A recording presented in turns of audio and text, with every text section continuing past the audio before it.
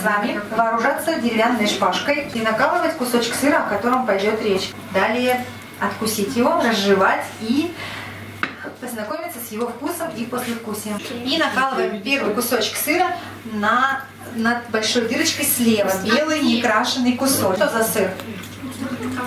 Да, совершенно верно. Это моцарелла, итальянский сыр. Это самый популярный сыр в России. На Костромской земле это Костромской, да, совершенно верно. Сыр Костромской не запатентован, и он изготавливается по ГОСТу. Сыр называется Корольковка в честь первого главного технолога предприятия Воскресенский сыродел, там же его изготавливают. Сейчас этим предприятием Воскресенский сыродел заведует внук первого главного технолога, и он назвал этот сыр в честь своего дедушки по фамилии Корольков. Это сулугуни копченый. Этот сыр производится, и предприятие называется Апраксинские сыры.